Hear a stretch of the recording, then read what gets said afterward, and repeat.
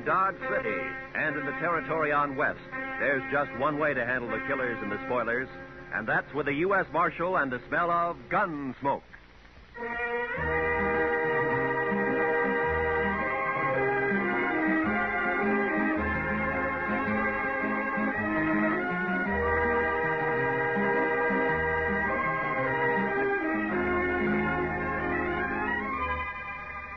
Gunsmoke, starring William Conrad.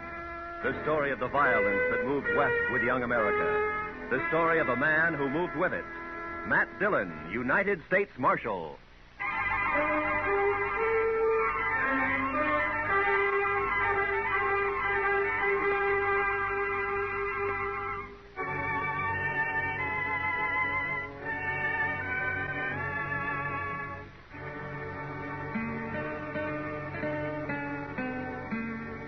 Chester and I had left Dodge about 9 that morning. It was a good day, clear with a snap in the air.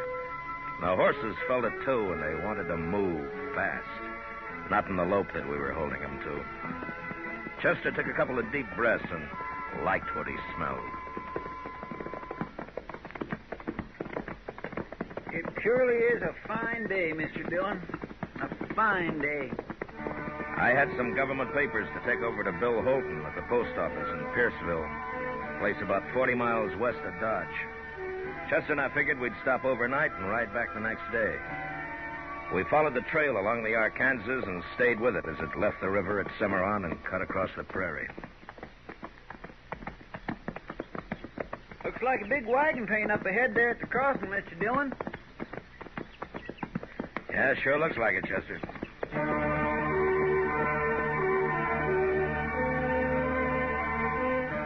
Chester was right. The dust cloud we'd seen became 30 and more wagons taking the Cimarron crossing. It was a shortcut of the Santa Fe Trail leading on southwest toward Raton Pass. We passed them, and our trail swung back to the Arkansas again. We rested, watered the horses a couple of times, and by afternoon we could see the warehouse, the store, and the post office, and a few of the other buildings of the town. It wasn't a big place, Pierceville. Maybe 50 people regular living there. Funny. Oh? I don't know. It looks peculiar. Yeah? I just don't rightly know, sir. It's just funny. It's peculiar. You mean nobody around? Yes, sir, that's what I was thinking. That's what I thought.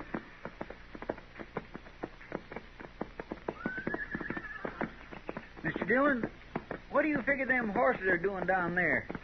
It ain't right they should wander around like that without it. Mr. Dillon, they got the saddles on, too.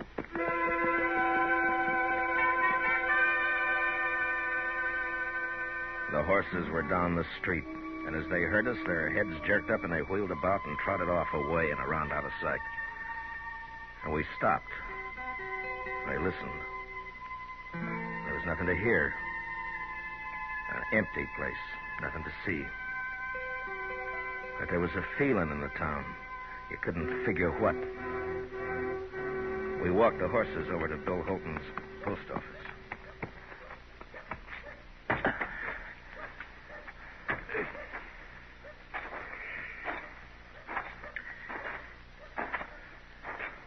You think maybe everybody in town is sick, Mr. Dillon? No. Or maybe dead? No, it couldn't be that. There's no crows nor buzzards. Gunsmoke.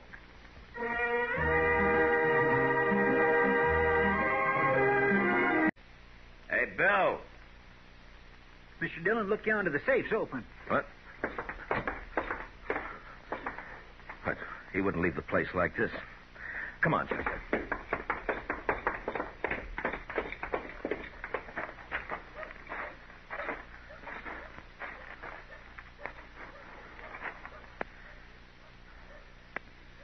Sure is a funny thing, Mr. Dillon.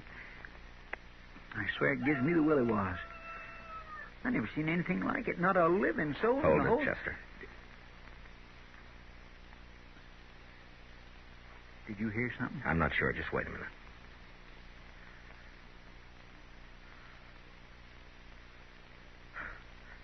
Thought I heard a kid crying. I didn't. Hey! Is there anybody around? Maybe we ought to try the store, Mr. Dillon, huh? Yeah. All right, keep your eyes open, Chester. Yes, sir. We'll take a look in the saloon first.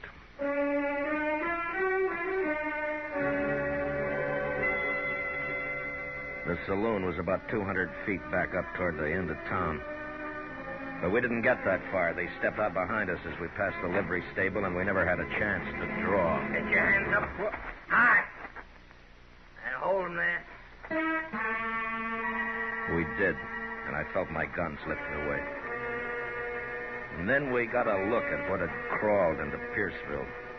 There were 3 of them, and they were killers. Man gets to know the look in the eye of a killer. If you're lucky, you see it in time. Now, we weren't lucky that day. The law, Brill. Yeah. Where you from, mister? Dodge? Dodge. Hey, that's Dillon. No. It sure is. You Dillon? Marshal Dillon from Dodge? Yeah. Okay. You dirty... Shut up there!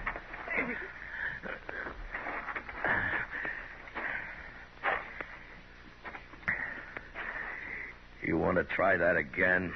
We will. Don't fret yourself about that, Dillon. Keep moving. Taking the warehouse, Brill? Yeah. Be a sight better to get rid of him, if you ask me. I don't think so. Not right now. They might be able to help. I've always wanted a U.S. Marshal to help me. Listen, Will. You take away his gun, you watch him. He'll be on his belly begging to help.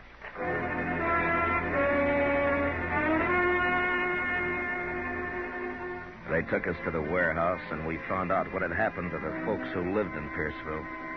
They were all in there. The kids, the 6-month-old baby, the women, and the men. Inside, there were 6 more hard-faced men leaning against the wall near the door, their guns held lazily in their hands. They'd taken over the whole town, and for some reason, they were holding it. Shut up! Every one of you! Shut up! Lady, told you to keep that kid quiet. Want me to do it for you?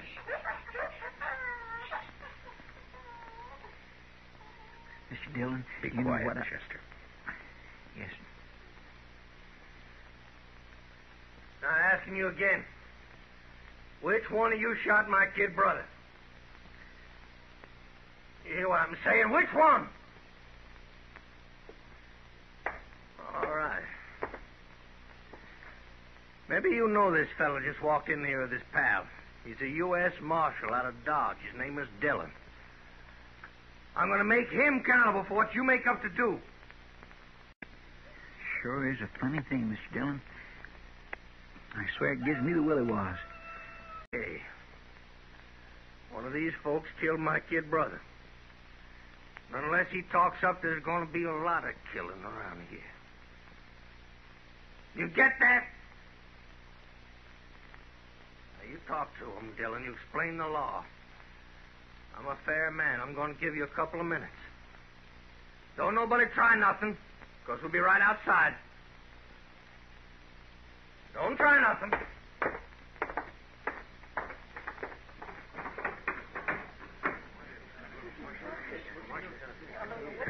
Chester, there's Bill Holton over there. Come on. Help us, Marshal. Marshal, please. Hi, Matt. How are you, Bill? Could be worse, I guess. Mr. Holton, your face. What'd they do to you? Oh, I was the first one they worked on. Will you tell us what's happened, Bill? Well, they rolled in early this morning. Whole outfit. I figured them for trouble when I saw them. Straight off, I knew. A couple of them held me, knocked me around. The others grabbed 3 women, kind of for hostage, I guess. Brill. He's the leader. He cleaned out the safe. What about the killing? 3 or 4 of our boys came up, saw what was happening, started in shooting. Then these snakes hauled the women folk over to the post office door and kept them in front for shields. Your boys stopped shooting then? Yeah, sure. Dropped the guns where they stood. Brill's kid brother was already dead then. Brill kind of went crazy. Swore he'd kill the women, burn the town. Then the outfit rounded up a couple more women. After that, everybody else. None of us wanted to see the women hurt. I guess we gave up too easy. On account of his brother, huh? He calls it murder. You heard. They've kept you locked up in here ever since? Yeah. He says he'll take us out 2 at a time and shoot us if we don't tell. Do you know who it was? No. Like I say, 3 or 4 fellas were shooting. Even they don't know which one of them it was. Listen, Marshal. I'm Dave Maxon. I got a place outside of town. Listen, we got to do something quick. Yeah, sure. Take it easy, will you? My wife, that's her over there. She's got the baby. We come in this morning to get something at the store. You got to do something. All right, Mr. Maxim. Now just take it easy, will you? Look, there's 30 of us. The men, we could rush them. Some of us would get killed. Now listen to me. We got to get to the marshal. I'm thinking all of us will get killed. And that's not the way. We got to do something. Yeah, I know.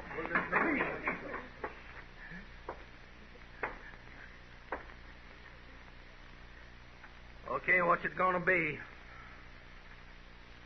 Dillon, step over here.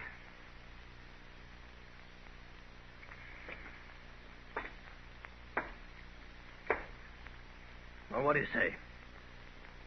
I don't know. Seems to me you came here and broke the law. It's the chance your brother took when he got killed. That was murder. He was shot in the back. Maybe he got turned around looking for somebody to kill himself. It was murder. I ain't gonna stand here arguing with you, mister. Who did it? You think I'm bluffing? I tell you, I ain't bluffing. If I have to wipe out this whole stinking town, I'm gonna do it. That doesn't get your brother back. You in the habit of killing women and kids? You shut up. Okay. Sanders, Carger, start with 2 of them. Take them outside. That fella. You. And him. No. Oh, no, not Dave. Oh, No, you can't. No, not Dave. No. Brill, you're crazy. You do this and they won't even hang you. You'll be torn to pieces. You won't be around to see it. All right, go on, get him outside. Well, anybody got anything to say? Anybody going to say who killed my brother? I'll tell you something. You'll... Right outside. Don't try nothing.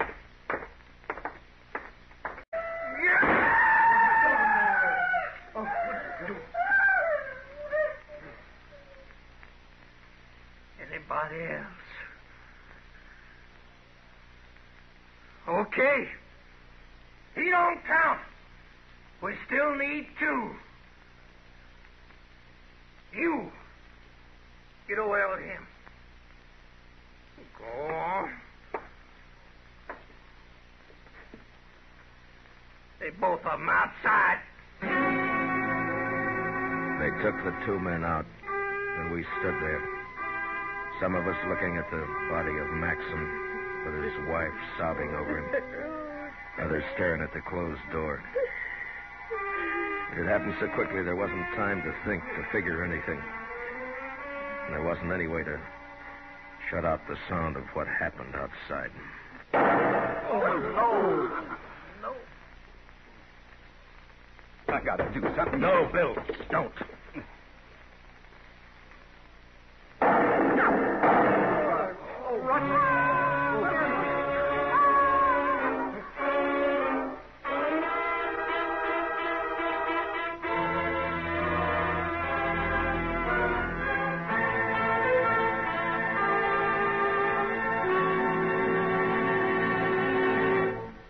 We will return for the second act of Gunsmoke in just a moment. But first, a skid can be tragic if the road is wet or icy.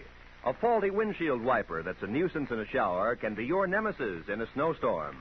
The sum and substance of our message being, take extra care when you're driving under winter conditions. Make sure your car's prepared for winter, and then drive it with twice your usual caution. Now, for the second act of Gunsmoke.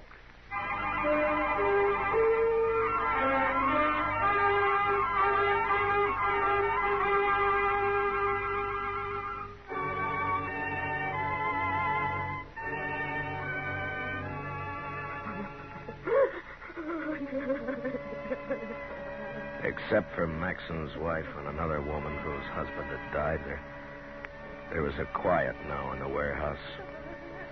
The killers didn't come back in again. Maybe for what they'd done, they didn't have the nerve right then. It takes nerve to look at the faces of the ones who are left. I found out that there'd been 12 of them who'd ridden in. Now, with the one who was gone, there were 11. I talked to the boys who had done the shooting at the gang.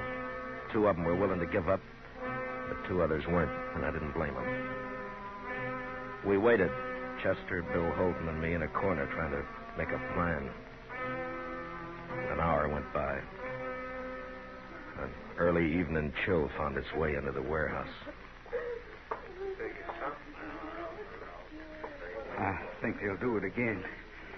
2 more of us. Not for a while, maybe. That kind will get liquored up first. It makes them brave. I still think that maybe now's a chance to get outside, Mr. Dillon. Yeah, it might be. What scares me, though, is they'll start with the women and kids. Yeah. There's always a chance somebody will ride in, maybe see what's happening and send for help. Like us, huh? Mm-mm. Besides, it'll take too long. Mr. Dillon, let me try it. I don't want to hear no more of these women doing that. Just let me think, Chester. They're coming back. What? All right. Come on, quick. There's 2 of them. You can see through the crack. Yeah. It's the ones that got our guns. Brill isn't with them. Chester, get on the other side of the door. Yes, sir. You, Mr. and Bill, behind me. Okay. Right. And when they come in, grab them in time. Now, look. I want everybody to keep real quiet. Do you understand? Yeah. All right, now wait until they're inside. You think the others might be around the back? I don't know. We'll take the chance. Now, whoever gets hold of them, don't let them yell.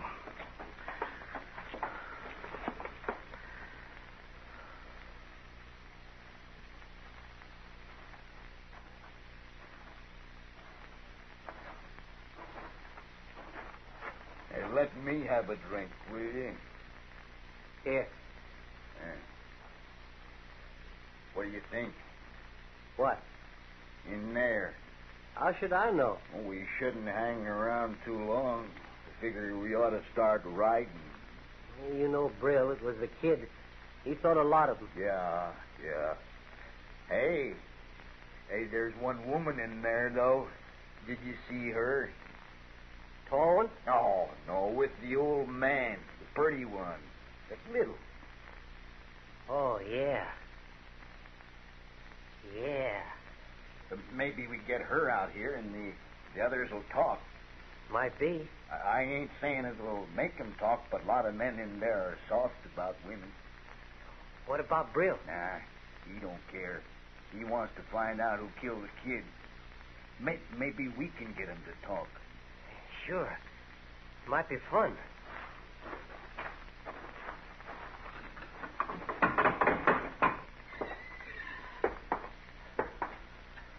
Hey, miss. No, you. Over there. Come on. We won't hurt you. We want to talk to you outside. Come on. He said come here. She don't want it.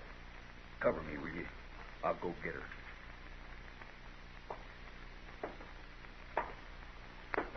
All right, now.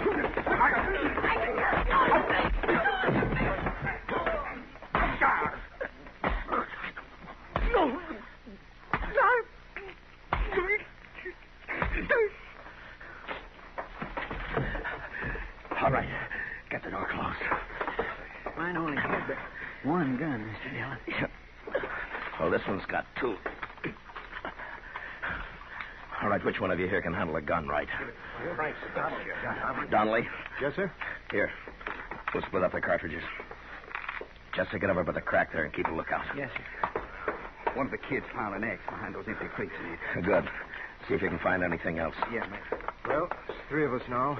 9 of them with guns. Yeah, except that we know that and they don't. Donnelly, you're going to have to stay here. Chester and I'll try to get some more guns. Now, you got a good chance to knock out a couple more of them if they come in. Shoot to kill them, you understand? I understand. Wait a minute, man. I'm coming with you. No. Listen, I used to throw an axe pretty good. I get close enough to one of them boys, I can split him. I'm coming with you. It's our only chance. You start shooting and the whole bunch will be on your neck. This is quieter. Okay, let's go. You see anybody, Chester? No, sir. He must be up the saloon. All right, then open the door. Now, if we hear any shots back here, Donnelly, we'll come running. Take it easy now.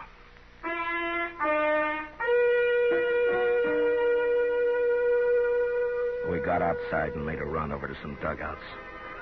Up the street, we could hear the killers still drinking their courage back.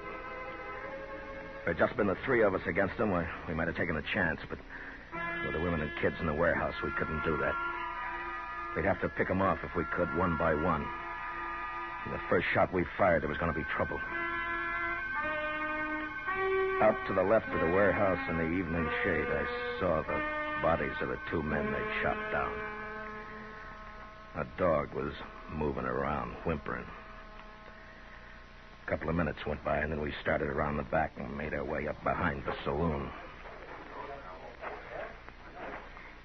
If we get in with the back door, Mr. Dillon, you think we could surprise them? We can't take the chance, Chester. With only 2 guns, they get us, and you know what'll happen. Yes, sir. One of them's coming out. Look. Yeah? It's the fella shot Dave Maxon. He's heading this way. You think he's... Oh. Bill? Yeah. Think you can get him from here? A little closer, maybe. Not from here. He's got 2 guns on him. We need them. Stay in line with the post.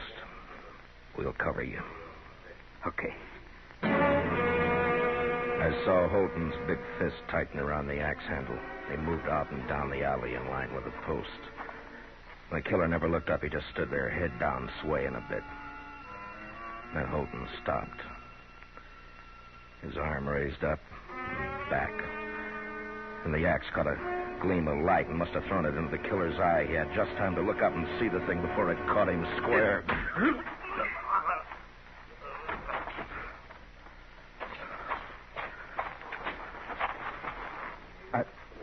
I haven't done that for a long time. I only throw at trees and boards. I never did it to a man before. I never killed a man like that. Chester, get the other gun. Yes. All right, here. Here, Bill, take this. All right, we got 4 now. That ought to fix us. Now, look, I don't like what we're going to do, but it's the safest way. We go in there shooting, get them fast. In the leg, anywhere. Try not to kill, but don't give them a chance to shoot back. Yes, sir. Sure, man. You okay, Bill? You want to wait a minute? I'm okay. I'm telling you, I ain't leaving until a man killed my brother gets it the same way. No, sir, I won't hear that. How long was that? Drink up, we'll go on back now and see if they change their mind. It's all right with me. Thinking Marshal Dillon out this time. Yeah. And that deputy. Yeah. Too many marshals around this country anyway.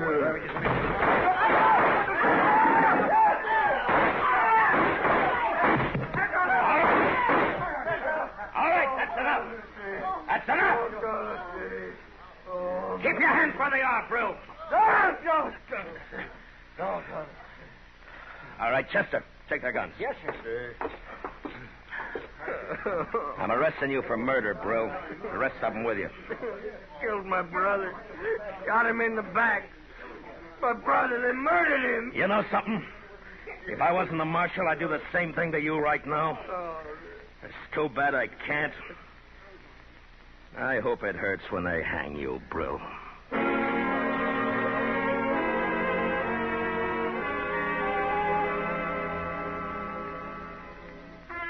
And it was over.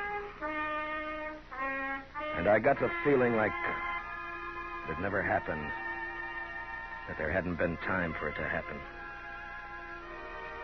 But the dead men's women knew that it wasn't a dream. The next day, a half a dozen of the fellows, Chester and myself, took the outlaws back to Dodge. Most of them had been hit back in the saloon. One died in Cimarron before we could get into the dock. But not Brill. He was alive when he went to Hayes City with the rest of the boys. I was there when they tried him. And I was there when they hanged him.